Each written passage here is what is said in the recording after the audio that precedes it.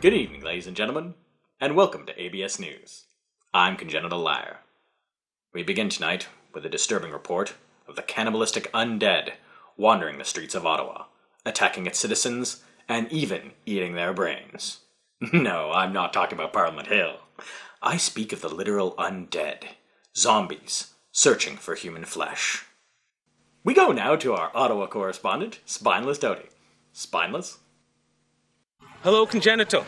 I'm here at the Beechwood Cemetery, where reports of roving cannibals have largely been concentrated. The police have yet to show up, but I can tell you this, there's blood staining the streets. I'm here with an eyewitness who claims to have seen several of these attacks. Good day, sir. Hi, Mr. Toady. Tell us, what have you seen? Well, they're human, but they don't seem to be alive. Honestly, it reminds me of something out of a George Romero movie. They're moaning and groaning, and they'll just grab anything that gets in front of them and start chomping on them and eating them.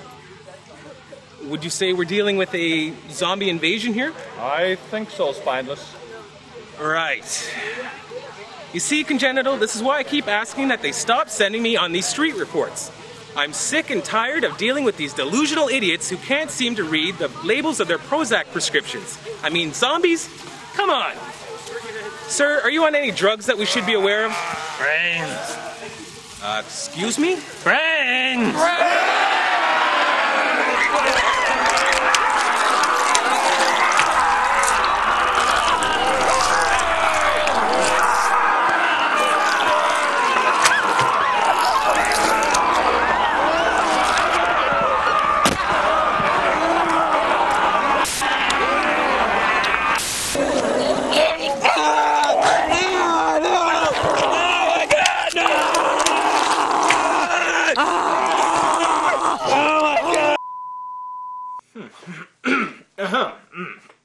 Yes,